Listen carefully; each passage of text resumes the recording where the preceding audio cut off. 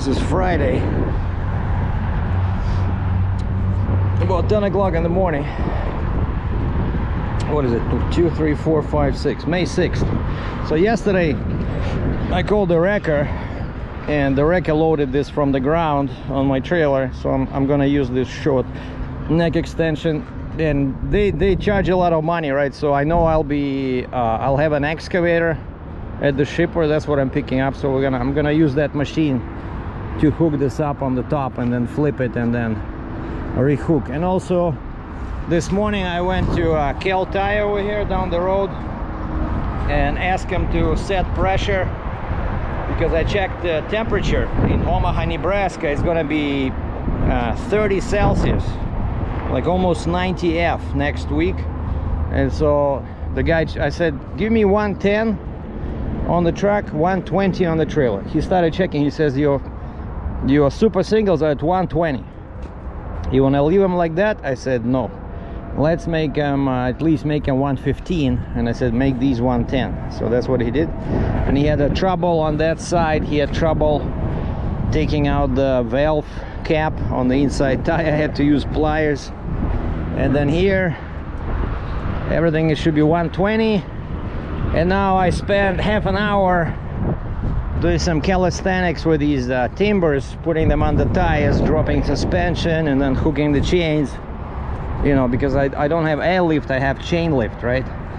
So you need to drop the tires, drop the suspension, put them on something like a couple of boards, and then tighten those chains and close that yellow handle, so that allows air to go into the airbags. So you see, and then you reinflate, and you see it's empty. So I'm gonna be running like this. They should give me probably like almost maybe half a mile a gallon extra. So only running on XL2 and XL4. So this morning I went to Starbucks before parking my car, and I did my empty ACE manifest. Right, you have to do it online to let the customs know that you're coming. So now all I gotta do is just print out that page and I can start trucking. So this is Cambridge, so it's 2 hours to Port Huron, Michigan. I'm gonna stop there in Marysville, get some diesel fuel, because over there I think it's like $5 US a gallon, whereas over here 3 days ago it was $2.45 Canadian per liter, which is totally nuts. Now it went down to I think $2.25 Canadian per liter. All right, I printed out ACE manifest, just one page, nothing to it. So let me check. Do I have my passport? Yes. Do I have proof of vaccination? Yes. All right, so now we're just gonna set up Google Maps. And it's funny, like I have the Canadian one, right? But I got lazy because you know, moving them each time. Actually with this new setup it's not that difficult, because you just take out this with this what is like a foam, piece of foam, so it's pretty easy. But the Canadian one does not work in the States. Like, you know, I didn't activate roaming on that tablet, but it's exactly the same tablet, except it's from Rogers in Canada, my provider, my cellular provider. And so this is Verizon, but the good thing about Verizon is that it works in Canada, even though it can be quite slow, because they only give you like head southwest. They only give you 500. This route crosses a country border. Verify COVID-19 restrictions. Yeah, they only allow you 500 megabytes, but I find that it works fine. And I'm trying healthier diet. Have been eating too much ice cream and naan. It's just crazy. Yesterday I had a jug of ice cream and 3 pieces of naan and some wine. So I think I did like 3,000 calories probably yesterday. So now we're trying to do some подножный корм. And I got this spray mix. So the plan is I have to finish this in 2 hours before I reach the border. Otherwise I'll have to declare vegetables. You have to declare vegetables and meat maybe once in 5 years. I had somebody give me correct weight. So I hope it's lighter. And secondly, as soon as I enter Illinois, they allow up to 100,000 pounds on the back. So my factory rating is 20, 20, 23, 23, 23, 23, 23, 23 in pounds. So the steer axle is 20, and for some reason the pusher axle is 20, which makes no sense. By the way, boys and girls, when you spec a truck like this, make sure they give you same rating on the lift axle. But because, you know, he should have given me, when we were speccing this, like, how can you give me the last two axles are 23 per, right? So it's 46,000 pound tandem.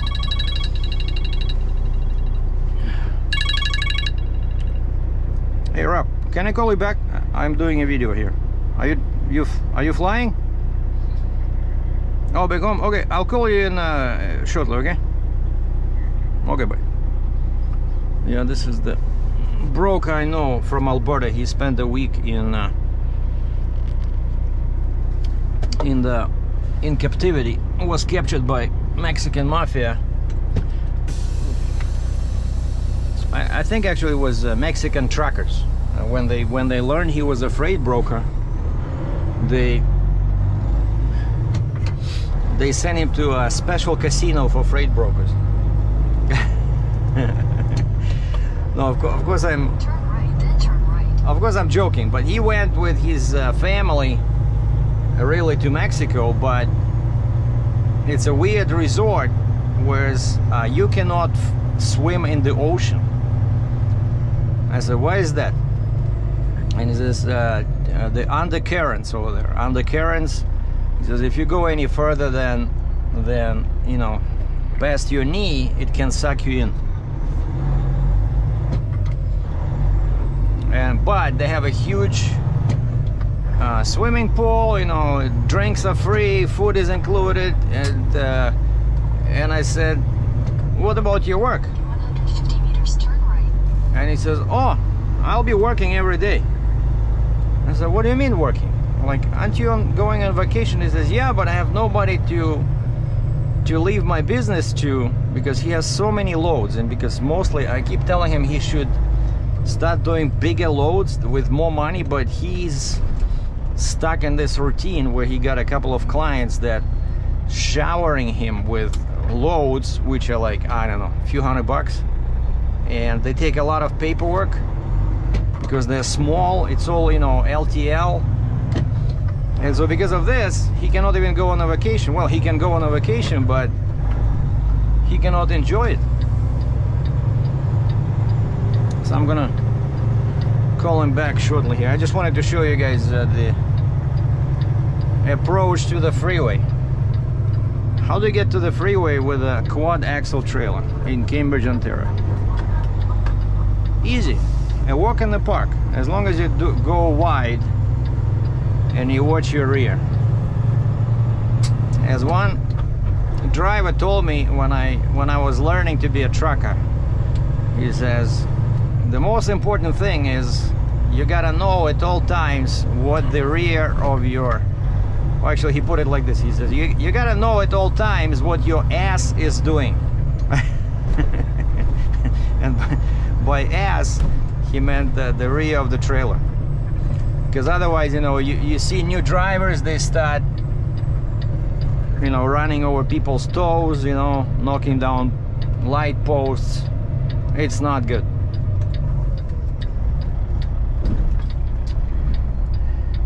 And Kelta is over there.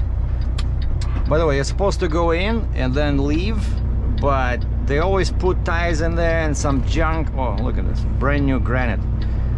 And they put some junk in there, and I said, hey, when I have a quad trailer, I cannot go in there.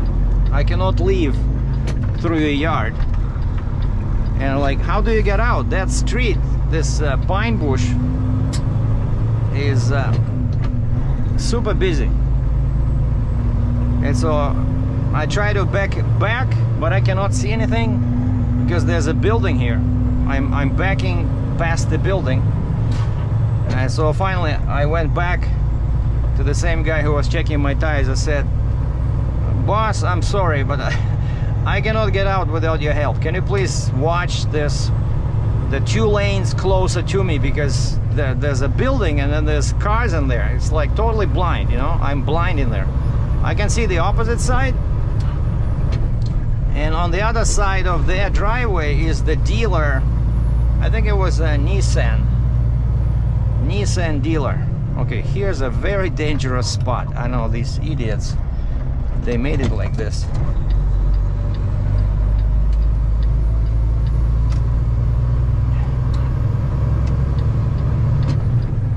You see, like here, what they did, like this. A couple of times guys almost hit me over here. When I was going this way, a guy is coming so close because they didn't leave enough space between the lanes. And what they're doing here is they demolished, they demolished the bridge, I think, somewhere here.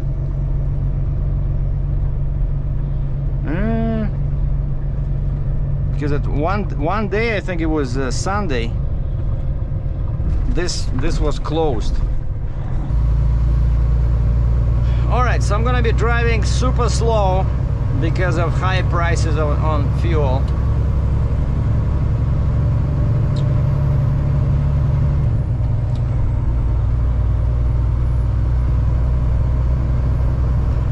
So the goal is to bring it down to about 30 liters per 100 kilometers. Yeah, 91. That's my favorite speed when I'm empty. 91 clicks an hour. And that puts me at, should be about 1320, I think. 13 RPM. Just spent about half an hour trying to get to the toll side, toll gates on the Canadian side, because only one lane is open for trucks, for regular trucks, and there was one more lane for fast trucks. So basically parts, you know, car parts. But for us, just one lane for regular guys. And so there's a lineup, I don't know, 5 clicks, 3 miles already. And so I asked the lady, I said, why is only one lane open? And she said, oh, the bridge is backed up. And I didn't see this, like from that side it's hard to see that there's trucks on the bridge, so that's why. She says, if we open 2 lanes, then you'll be just sitting on the bridge. So once again, this is not the issue with the toll, it's always the issue with the US Customs. Something happened, there's a glitch in their software, they cannot, something is not working with the entry numbers. Like last time, it was like a 2-hour delay in Buffalo because something was happening with their entry system. Well, the good side, the good part of this is that there's a big ship coming. I think by the time I reach the top of the bridge, the US, where there's a sign that says welcome to Michigan, that massive, I'm guessing, container ship will be passing right here. So we'll keep filming, because I think once I was going over and there was a ship, you know, because it's interesting. Huge ship. And I love this area. So this is Sarnia, Ontario, or Point Edward, Ontario, and that's Port Huron, Michigan. And the water is always very interesting over here, almost like that Lake Louise in Alberta, you know. It's so blue, and you can see it, it's blue near the shore on this side, and it's blue on the other side, but in the middle where it's deep, it's black. You see, that side is backed up as well. Oh, look at that. That ship is too slow. But I see in the front it pushes a lot of water, like white, you know, white wave. So that means it's going fast, but of course, you know, what's fast for a ship?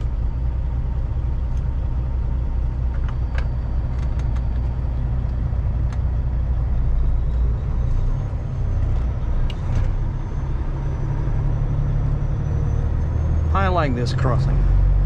I hate Detroit, that broken down bridge where they charge you for everything. Like on the way back, if you have oversized load, they charge you for escort. Like here, there's no escorts. You know, you just show up.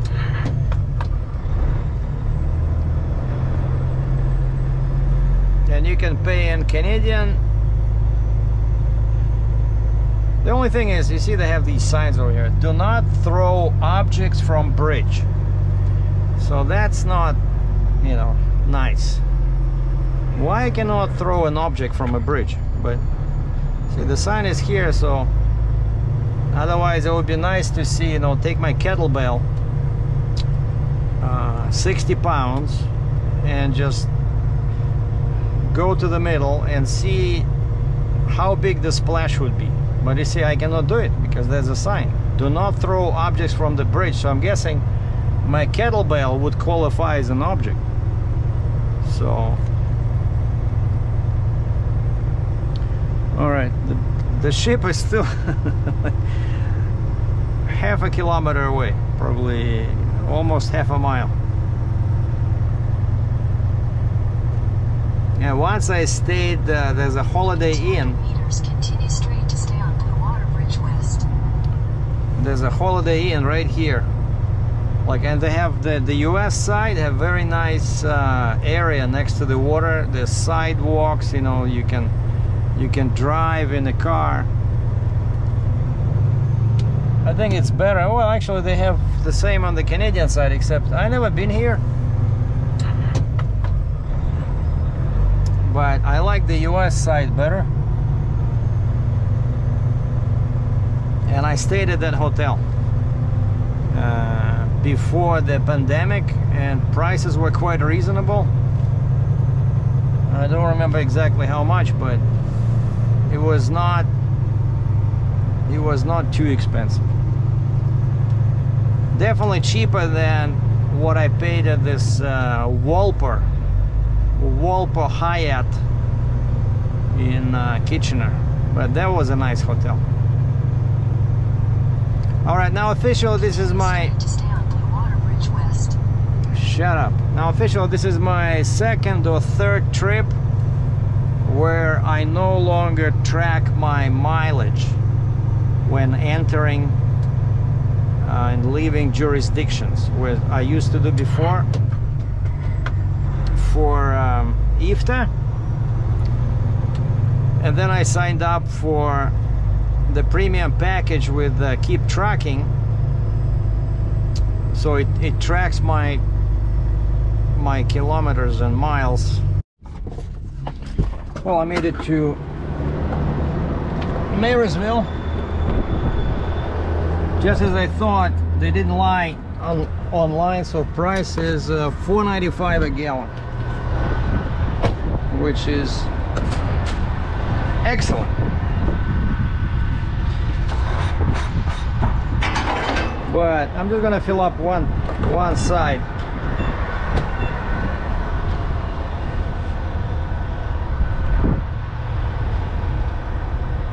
So somebody bought 104 gallons. It cost them $518.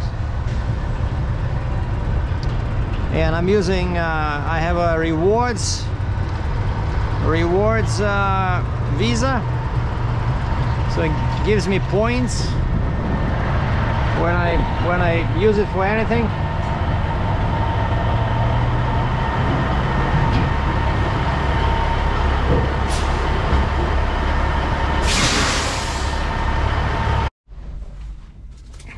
And just as I thought, the tank, the left side tank, only took 103.159 gallons.